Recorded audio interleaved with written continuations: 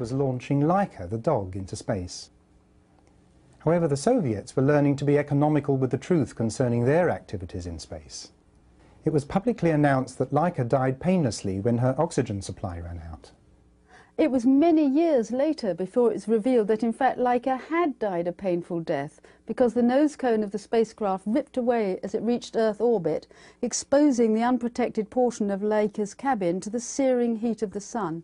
But the further truth was that the nose cone had been designed to do exactly that.